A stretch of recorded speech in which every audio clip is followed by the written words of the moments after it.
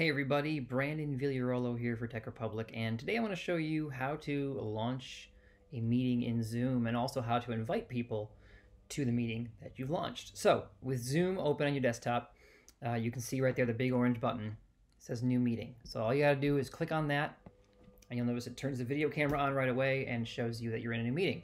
Now look down there on the screen, you can see it says Click to Invite Participants.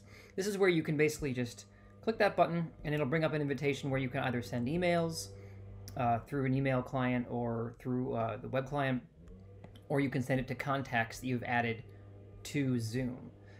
It's kind of a way to send an ad hoc meeting invite. So, if you do that, you're not scheduling it, you're just sending it out on the fly to people that you want to meet with them now. Alternatively, let me end this meeting here.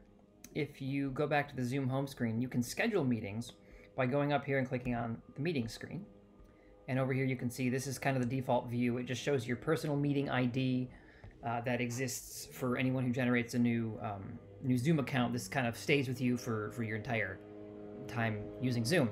You can go over here to the plus button, click on that, and this is where you can actually schedule a meeting. And so when you're in here, you can set the time, set if it needs to recur, you can generate a new meeting ID for it, or you can use your personal one. Turn on a password, decide if video is going to be on or off by default for hosts and participants, choose audio, and choose calendar.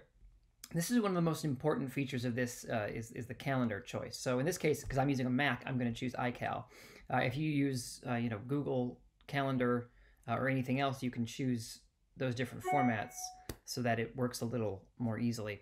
But you can look here, if I click on iCal and then hit schedule, it's going to open my calendar meeting right up and say, hey, do you want to add this to your calendar? I'm going to click OK.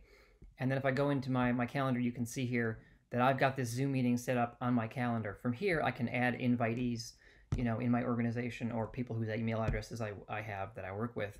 And so you can set it up right from there. Alternatively, if you don't want to go in and send an invite from your calendar app, or you're not comfortable using Google Calendar, you can go over here and say Show Meeting Invitation. And then you can just copy that or click the Copy Invitation button. And you can see here it says it's been copied to my clipboard. Then you can go into your email and then just compose an email to a group or to a bunch of people, paste that in there, boom, send it off. They've got it, and when it comes time to join the meeting, you can just click Start here to launch it, and then anyone else who's attending can join as well.